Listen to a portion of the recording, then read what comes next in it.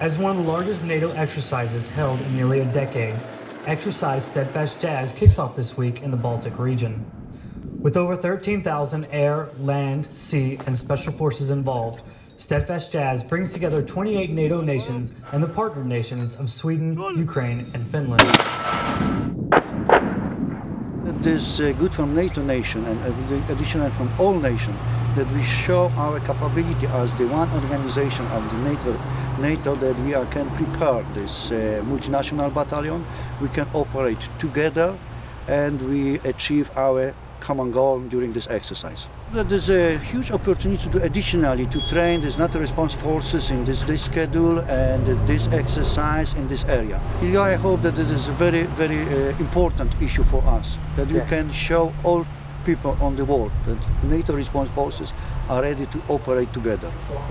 F-16 flight.